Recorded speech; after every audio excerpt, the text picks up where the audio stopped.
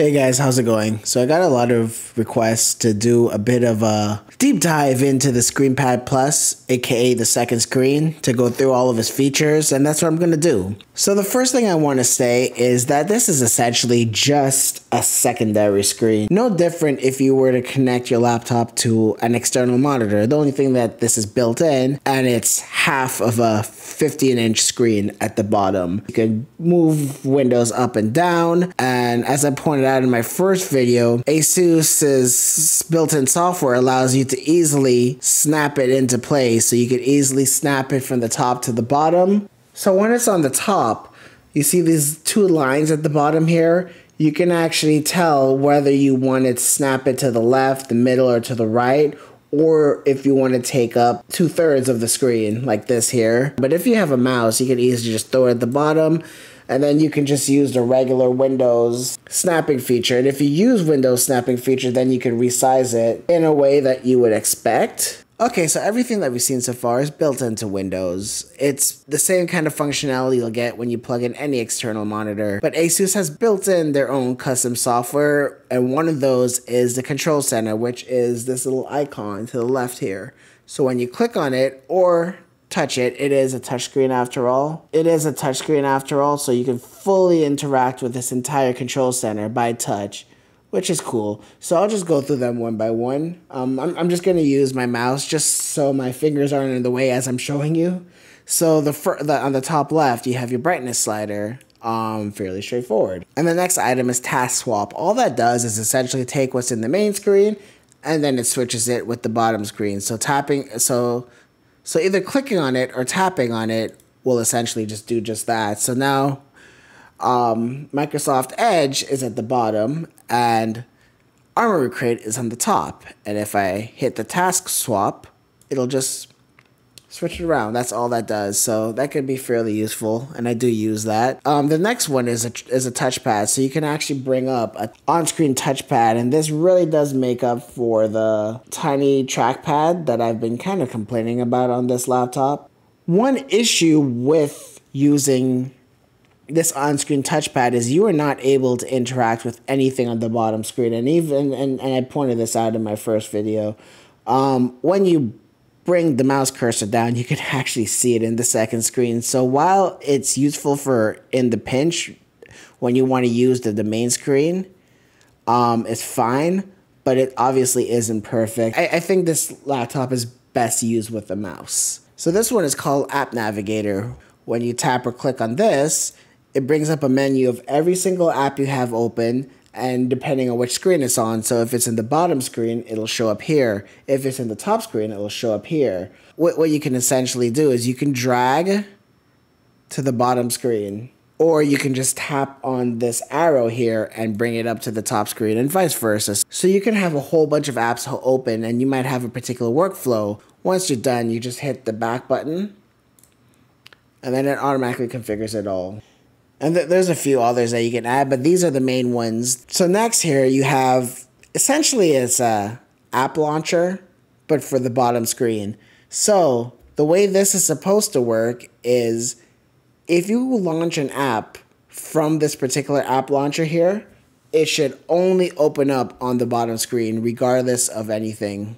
So if I open up BattleNet, it should theoretically open up in the bottom screen, but it doesn't seem to always work. Only certain apps. So if I open up Edge, as you can see, it tried to open up in the main screen, but then it snapped it down to the bottom screen. Because the way Windows works, even if you try to launch an app from the secondary screen, it'll still just always open on the top screen. So the point of this particular app launcher is to try to get it to only open up on the bottom screen. So when you open up Lightroom, it's supposed to automatically open up these controls here on the second screen. And if not, there's a program called Screen Expert where you can set it up, enable it, and you can actually customize all of these different sliders or buttons here. So I've been kind of leaving it at the default, and I've been kind of liking it too. And I've showed me using this in some of my other videos.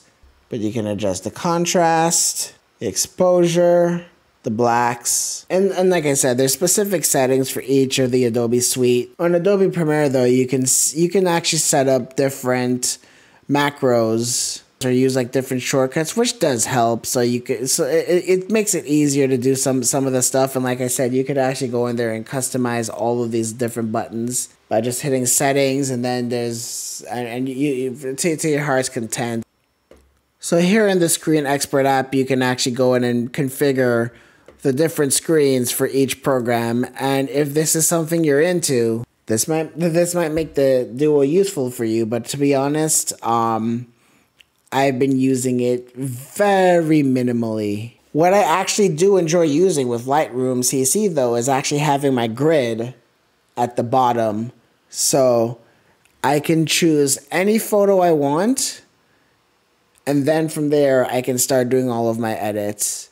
So typically without that, would be at the bottom of the main screen, and you kind of have to cycle through them. But it's really nice to have all of your different images that you want to look at to start editing right here in the corner, and I have found that to be very, very useful. So I end up using the grid here on the ScreenPad Plus when I'm using Lightroom CC a lot more than I do with using the Screen Expert with the specific controls. Okay, so the last thing I want to touch on, which is why most of you guys are probably here, is how does this actually work with gaming? Unfortunately, I don't use the ScreenPad Plus when I'm gaming. You end up losing a lot of performance, and Windows just isn't designed properly for it.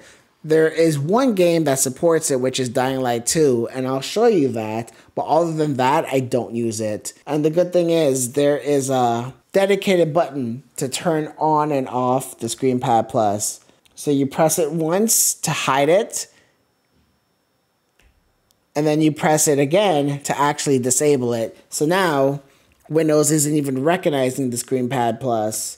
So usually when I'm gaming, that's what I'm doing. But for the purposes of demonstrating to you here, I'll just turn it back on. Alright, so now that I have the game loaded up, I have the map on the bottom screen, and I'm playing on the top screen. So in this particular title, I didn't notice much of a frame rate drop. Based off of the settings I have here, I'm getting between 60 and 68 FPS, and that was about the same as to whether the screen was on or off. Using the second screen becomes a little bit more CPU intensive, so if you're playing a competitive shooter of sorts, you might end up losing enough performance to where it's noticeable. But for this particular title, it still runs incredibly great. I'm only recording at 30 FPS, so you're not able to see what I'm seeing. Obviously, I can't use my mouse to go to the second screen to look at the map and zoom in and stuff. So naturally, you might be thinking, all right, let me use the touchscreen. Let me just go in there and I zoom. Oh, nope, gone. And so you have to Alt Tab to get it back up. So every single time you interact with the second screen, it takes you out of it. So then you have to Alt Tab to get back. Let me know in the comments if this is a deal breaker for you. I'd rather just use my iPad on the side or use my phone and be able to access everything that way. This really does take me out of the experience. I am not really as immersed when I have to keep on Alt tabbing to get back to the game.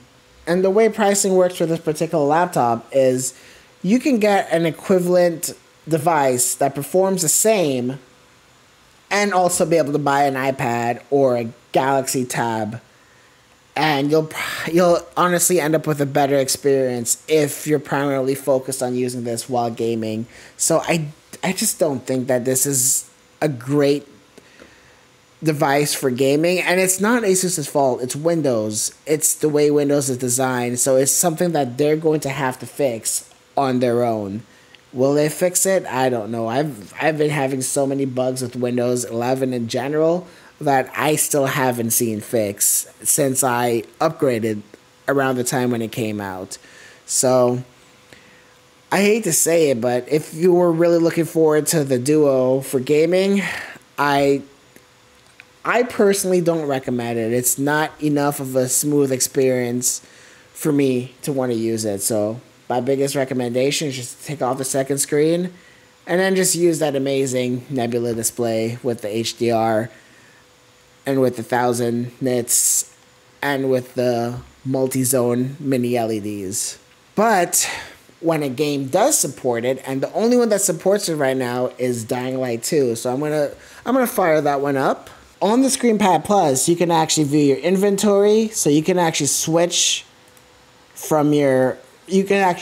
different weapons using this. Unfortunately, like I said, because I just started the game, I only have this bat, and I can go to unarmed, and you can go to your different quests, and I'm assuming you'll be able to select different quests. You can read on the different quests, so you can fully interact with the touchscreen, and there's some other activities you could do on the screenpad Plus. I can imagine in racing games having the map on the bottom, or if you're a mobile player, having some of the abilities right up on screen and having them lit up and making them easily visible when the cooldowns run out, and probably even being able to initiate them by touching the screen. So I think there's a lot of cool things that they could do in the future, but Asus is the only one doing this, and this is a niche product. I can't imagine there being wide support for this screenpad Plus, but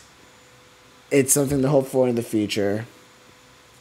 So that kind of concludes my experience with the secondary screen. It's very useful as a secondary screen, but it might not be exactly what you had in mind, especially when it comes to gaming. And it's really nice having the second screen, and it's nice just opening it up and not having to deal with carrying around an iPad or a tablet or a secondary monitor, which all of them just really suck.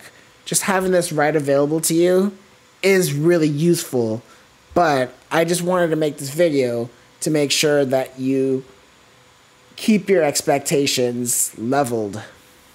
And with that being said, let me know if you guys want me to cover anything else in the Duo. I'm about done with it. I mean, not in the sense that I have all the products that I want to look at. I want to work on a review of the GE67 with the OLED screen. I want to try to get in the MSI GT77. I have a Legion 7 coming in.